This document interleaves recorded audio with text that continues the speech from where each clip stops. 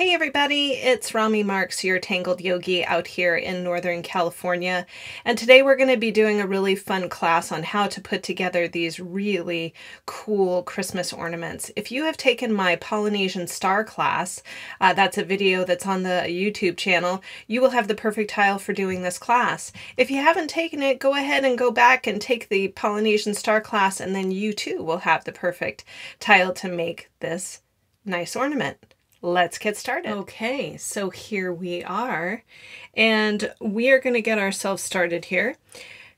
Those of you who have done the Polynesian star class, that is a video that I did a little while back anyway, and we did those on the Maryland tiles. So for those of you who are new to the Tangled Yogi world here, I have these really great tiles at tangledyogi.com. You can pick them up. They're called the Maryland tile.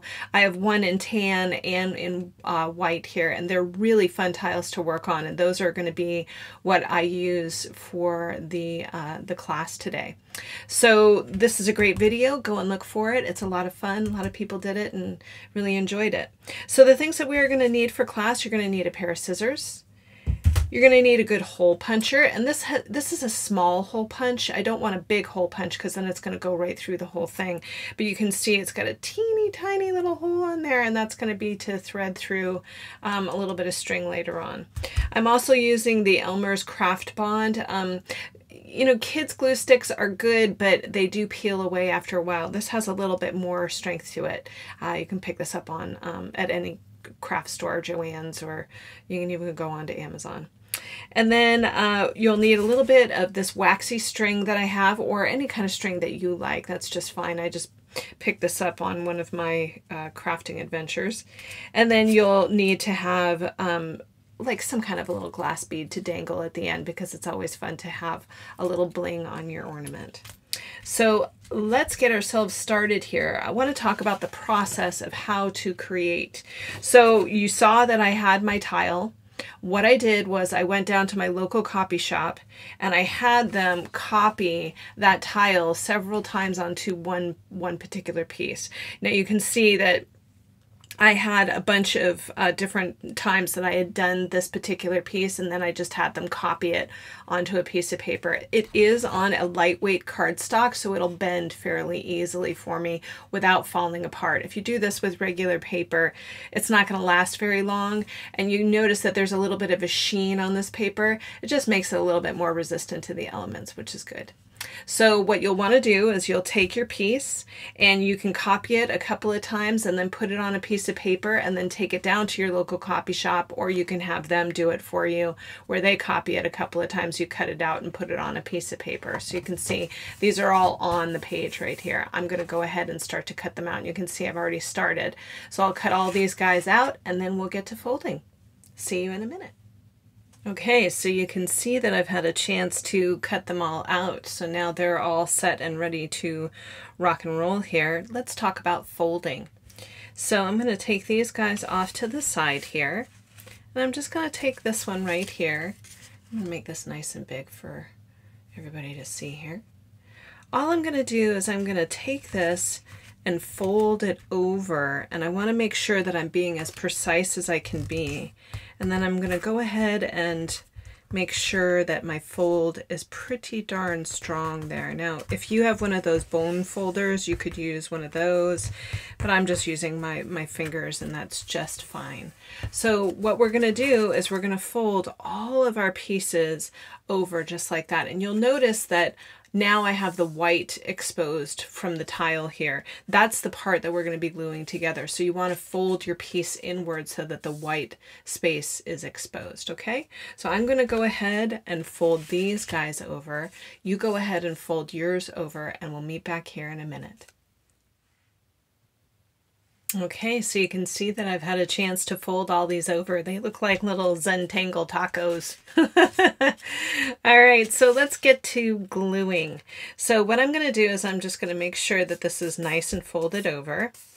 And I've kind of got it so that it's closed like a book. And I'm going to take my glue stick here that I have. You want to make sure that your glue stick is working and that it's clean.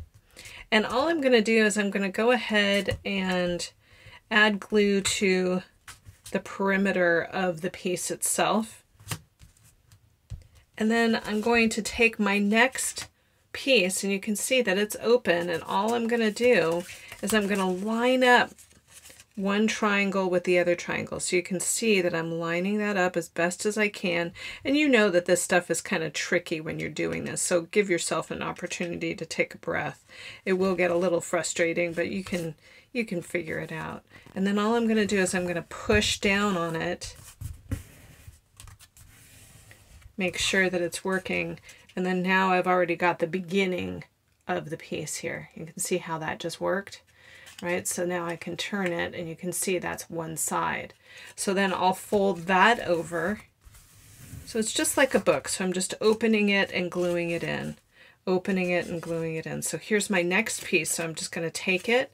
Notice how I'm lining up this side with this side here, right? So it's like a closed book, and I'm just taking the next page and I'm adding it in. So I'm going to go in, add a little bit of my glue to the perimeter here, and maybe get a little some in the middle just to make sure that we keep it extra secure. And then all I'm doing is I'm going in and I'm lining up my triangles the best I can.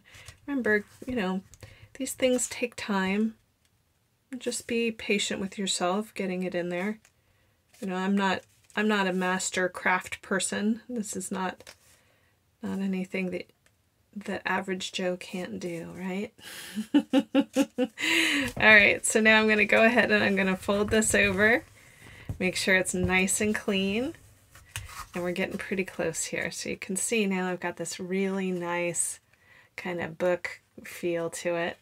And now I'm going to take my piece and I'm going to open it.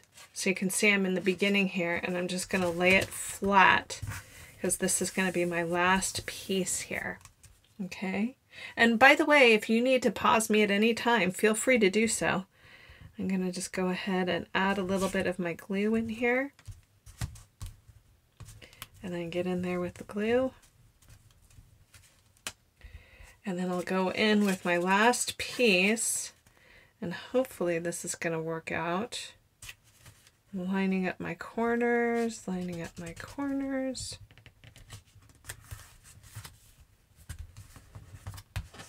I'm getting it all in there nice and good, and you can see that I have some parts of it that are not lining up perfectly, and I can always go back in and shred off a little bit of a piece here.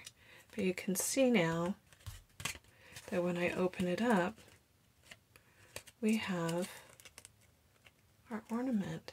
How cool is that? So if you need to go back and watch me as I glue it, this is a great place to pause and get yourself to this point. And then we're going to go on with how we're going to attach things. Okay? I'll see you in a minute. All right, so hopefully you've had a chance to go ahead and glue all your pieces together. And what I'm going to do is I'm looking at places where I've got a little bit of imperfection going on here. So I've got, you know, some things that aren't lining up just quite right. So I can go in with my shear and just cut away anything that's not working out, right? Because we want it to be fairly close if we can. So you can see that I just got a little bit of that edge off of there, and I'm going to look for any places where I still see a little bit of things that look a little bit off. So I'm just going to go in there, and it's just little cleanup pieces here, nothing big. Yeah.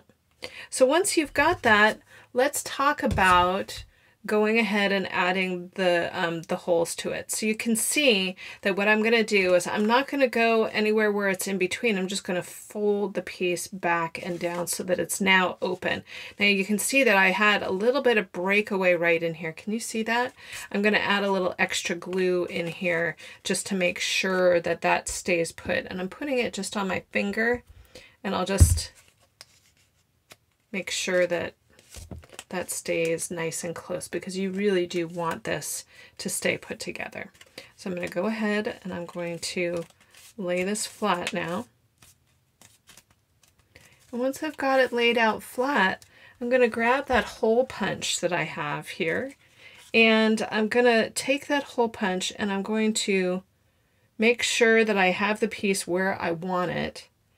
And I'm lining up that little, the part that makes the hole punch towards the bottom of the piece here. You can see I'm being very careful about where I line it up. You could even put a dot if you wanted to, but I think I'm just going to go for it here. So there's one hole right there, and you can see that it's a little bit off, but not enough to make me throw this one away. And then I'm going to turn it again, and I'm going to put another hole punch in here. That one was a little bit better. So you can see there's my little hole punches there. So go ahead, grab your hole puncher, pop those in there, and I'll see you in a minute. Okay, so I've cut a string about, I'm going to say that's 6 inches in length. That just makes it easier for you to work with here. I'm going to take that string and I'm just going to loop it through the piece here. And then once I have it looped through the piece, I'm going to go ahead and I'm going to tie it off. Now, you want to make sure that you make this really secure. I participated in something called Flood the Streets with Art over the weekend. And, you know, you want to make sure that when you're putting stuff out into the world that they are secure. So I had to make sure that these guys were really secure when I was putting them out. It was part of an answer to Black Friday, and we made a bunch of art and put it out for free for people to find. So you can see that this piece is now pretty darn secure, which is great. And so then I'm going to work with the bottom of the piece here. So I've got my little bead, and you can see that there's a little jumper ring on my bead. This bead happened to come with the jumper ring. If you don't know what a jumper ring is, it's what attaches a bead to a piece, and you can go into Michael's and they have the jumper rings there, and they have all different sizes, and this is a really nice one. So what I'm doing is I'm just opening it up because it's large enough that I can use just my hands, but if you want to use a pliers, you could use a pliers too. And I'm just going to loop it through here.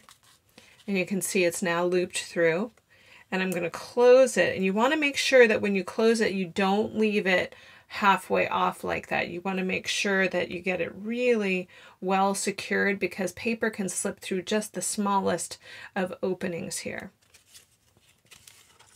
So now you have the beginning of your ornament almost ready to go. Go ahead and attach your strings and your little beads, and I'll see you in a minute. Okay, so you can see I've got the bead on and the string is now ready to go. And so what I'm going to do is I'm going to start to open up the piece just to get it to get ready to spin, and then I will hold on to this and it is ready to rock and roll, which is really fun. So for those of you who did the Polynesian star class, this is what your ornament will look like. Now, some of you may have taken another class of mine. You may have taken the Aloha Waves class. That's one of my online Zoom classes. And that works really well for this particular one. So I did a hexagon of this, and I just thought it was so much fun. So I'm just opening up that hexagon, and you know, it spins really nicely too. So I used the same exact thing for the hexagon tiles, which are really fun. And those are the honeycomb tiles, and those are also at tangledyogi.com. So if you really enjoyed the class, and I hope that you did, you can always come and visit us at tangledyogi.com, or you can check out the channel and look at a little bit more stuff. If you're interested in trying the tiles, the Maryland tile is a really fun tile. Go and check it out. So thanks so much for coming and checking out the video. If you enjoyed the video, please give us a thumbs up on YouTube or leave a nice review, and that'll help us to get a little bit more traffic. So once again, this is Rami Marks, your Tangled Yogi, signing off. Hope you have a great day.